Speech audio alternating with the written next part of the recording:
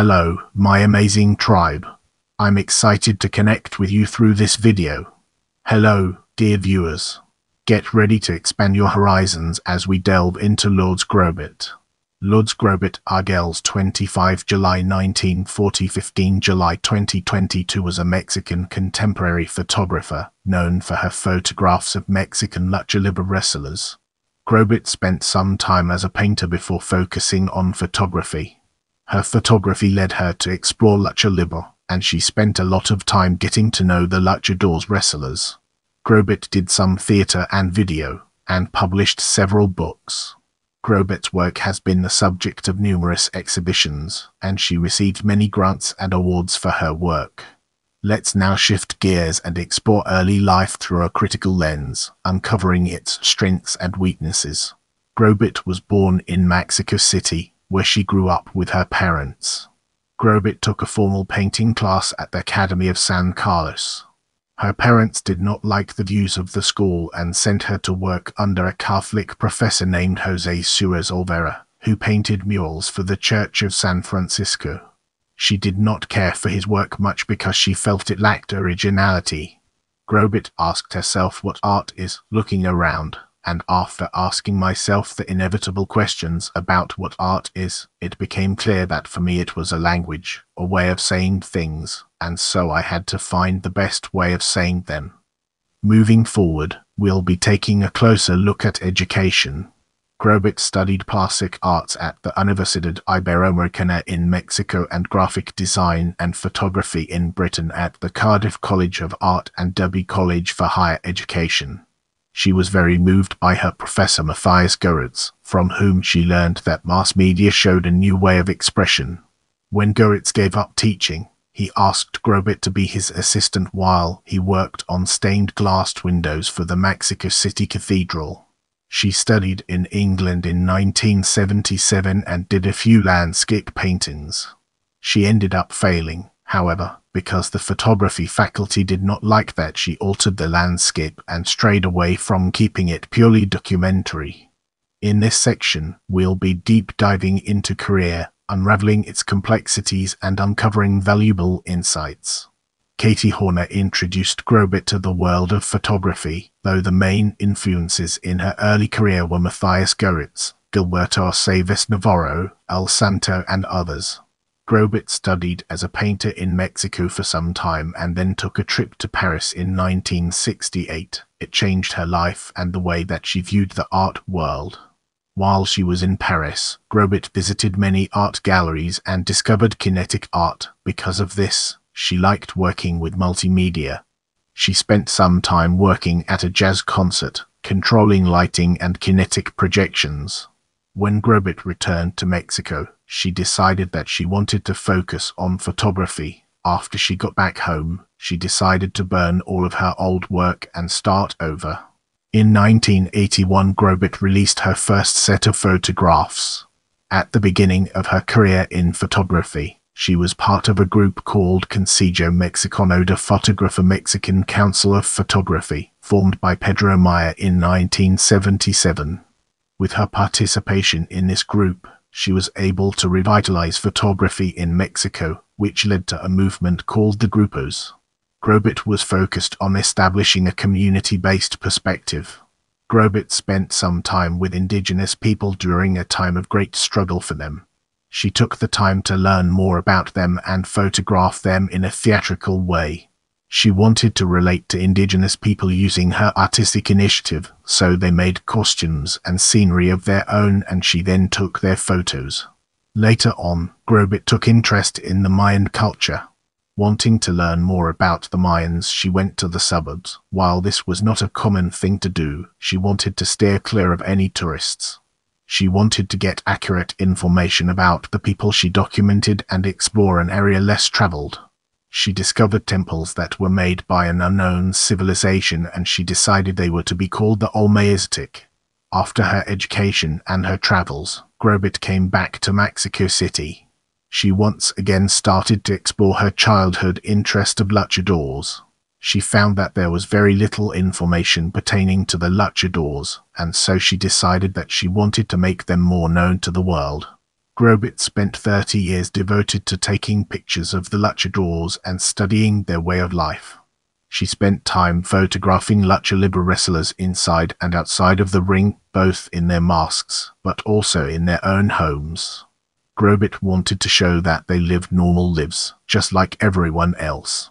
She got very close with well-known lucha libre wrestlers such as El Santo, Blue Demon, Mil Máscaras, Sagrada, Octagon, Misioneros de la Muerte, Los Perros del Mal, and Los Brazos.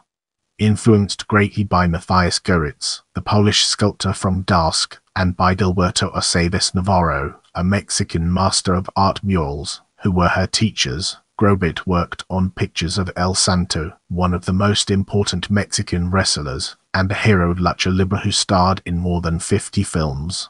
Since 1975, she has published more than photographs of the sport, including those on the sport in the United States since the years, and as an important part of Mexican popular culture, adopting a sociological attitude.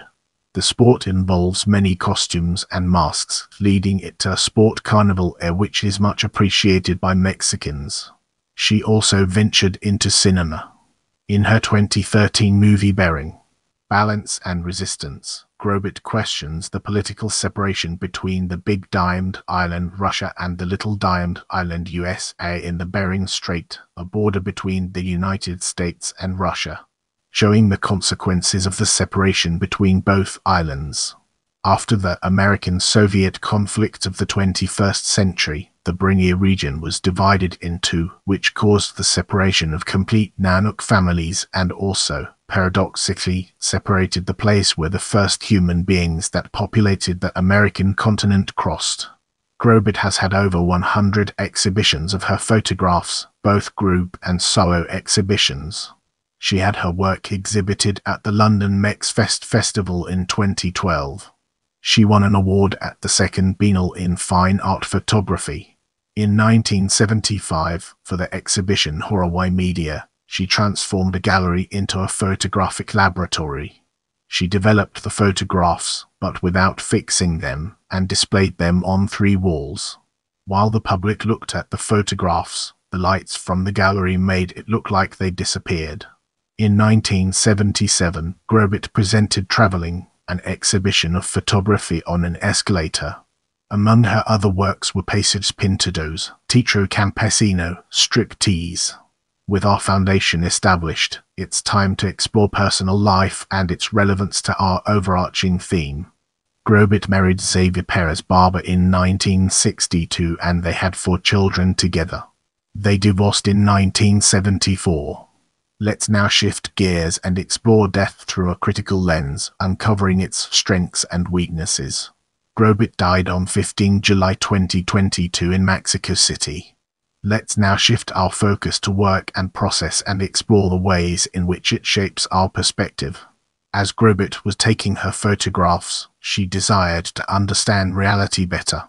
According to Grobet, and as noted in her 2005 book Lourdes Grobet, she has used this photographic experience as an inductive process in order to understand or live reality or realities rather than illustrate certain preconceived ideas. She is not scared to employ different, sometimes contradictory languages available to her to speak of her particular experience and standpoint, thus sacrificing formal purism. In her own way, Grobet manages to use photography to relate to herself, to relate to us, and to take action in the problematic reality that is Mexico. Some of Grobet's work was collaborative, while others she liked to do on her own time. When photographing the luchadors, she wanted to show their tough side, but she also wanted to show their fragile side as well. Grobet wanted to uncover the roots of the lucha libre. She wanted to show that the lucha libre is important to the culture of Mexico, with links back to the time of the Aztecs. Grobet found that there was not much information about these fascinating luchadors. She wanted the luchadors to get the recognition they deserve as some of Mexico's important cultural figures. In this part of the video, we'll be delving deeper into awards and analyzing its key components. 1982 Photographic Biennale Award, Mexico 1984, Libre Propositivo Award, Mexico 1988, Best Monument Award for commemoration of 20th anniversary of Tlatelolco Massacre with the group Proceso Pentagano, Mexico 1988, Best Book Award, Juan Pablo's Editions, Mexico 1992, International Award, Latin American Emancipation and Identity Contest, Quito, Ecuador 1995-1998 Sistema Nacional de Creadores de Art SNCA Grant, Secretariat of Culture, Mexico 1996, Banff Center for Arts and Creativity Residency, Canada 1999-2001, SNCA Grant, Secretariat of Culture, Mexico 2001, Edo Residency, United States 2002, McGowell Residency, United States 2003, Bellagio Residency, Italy 2005-2006, FONCA Grant, Mexico 2007, McGowell Residency, United States 2010-2011, FONCA Grant, Mexico. Let's now turn our gaze towards solo exhibitions and explore the fascinating connections it has to offer.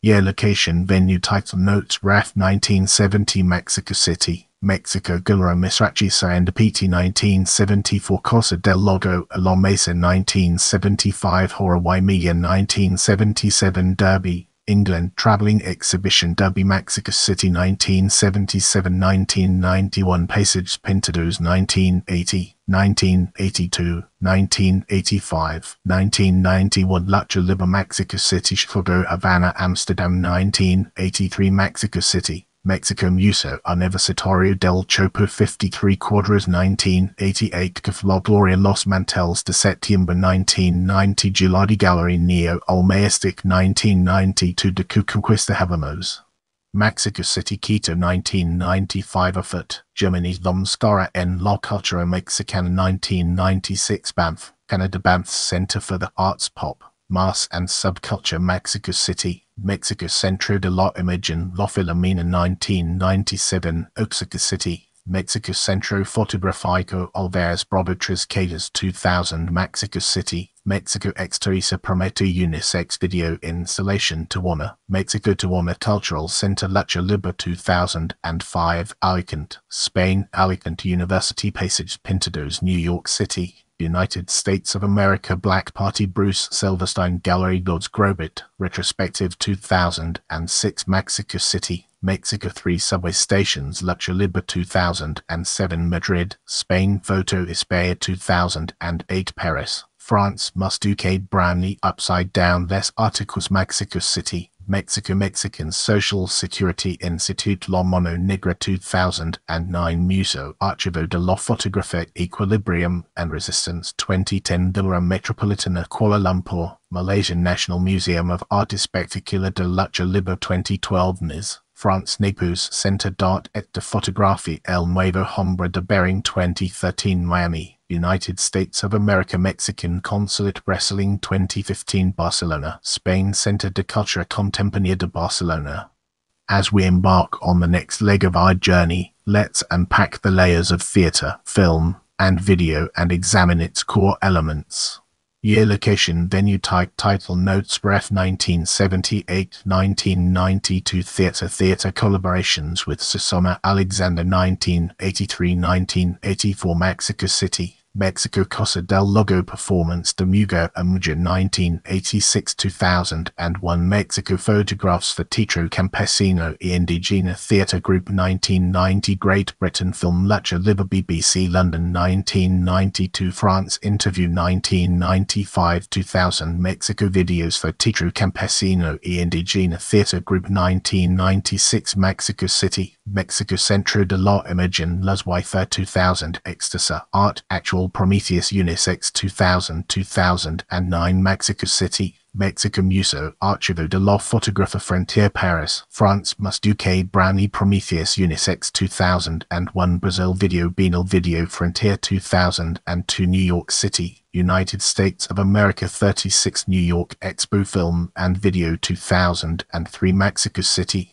Mexico Museo de Arte Moderno as is 2005 Alicante, Spain University of Alicante Grobet Which Project 2006 Mexico City, Mexico Labolos Online 2008-2009 Museo Archivo de la Photographie Fluxus Paris, France Musée du Brani 2009-2010 Mexico City, Mexico Museo Archivo de la Fotografía Interactive, Images of Bring Straight 2010 Mexico on Human Scale Work of Sculptor Helen Escobedo 2011 Hear the Silence 2012 Nice, France Naples Centre d'Art et de Photographie The New Man of Bering 2013 Bering Strait Documentary Equilibrium and Resistance. Now, let's shift our attention to collections.